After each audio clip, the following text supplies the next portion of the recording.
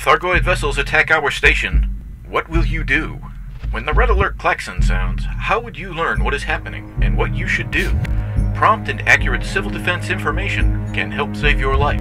The Sanelrad system of public emergency broadcasting is the surest and fastest way of receiving official civil defense instructions, information, and news. In the event of a Thargoid attack, Sanelrad will broadcast the following: pre-attack information and instructions, where to go, what to do, and when to do it.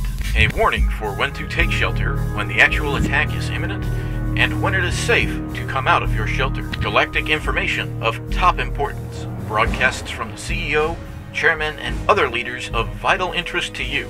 Remember, when an alert sounds, all normal broadcasting will cease. After a short period of silence, Sanelrad repeater stations will resume broadcasting at designated sublight frequencies. This off-the-air period is due to necessary broadcasting equipment changes. It will vary for different areas and regions, so contact your local Civil Defense Director for the approximate time lapse in your area. What is Sanelrad?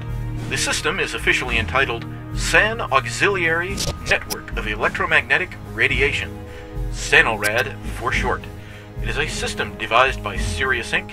and Galcog, working together to bring you official information and civil defense instructions in times of emergency. Why do we need Sanelrad? Without it, Thargoid vessels could wreak havoc in populated space. The Galactic Cold War might be ending, but the need for life-saving civil defense information and instructions is ongoing.